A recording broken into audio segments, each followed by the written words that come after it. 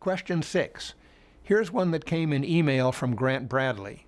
Hey, Dr. H., what actions do you take to prevent climate change? I think the most important thing I am doing to limit the damage from climate change is working with President Obama and other leaders across the government to implement the President's Climate Action Plan in all three of its major components. These are, first, reducing U.S. emissions of heat-trapping gases. Second, increasing preparedness for and resilience against the changes in climate that materialize. And third, working with other countries to encourage and help them to reduce their emissions and to increase their preparedness and resilience. You can read about the progress we're making with the Climate Action Plan at whitehouse.gov/climate change. Of course, what individuals do on their own is also important.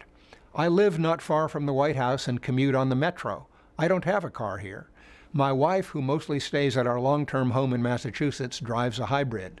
Our home has extra insulation and super efficient windows. We set our thermostats on the cool side in the winter and on the warm side in the summer. We use compact fluorescent and LED lighting, and we recycle everything we can.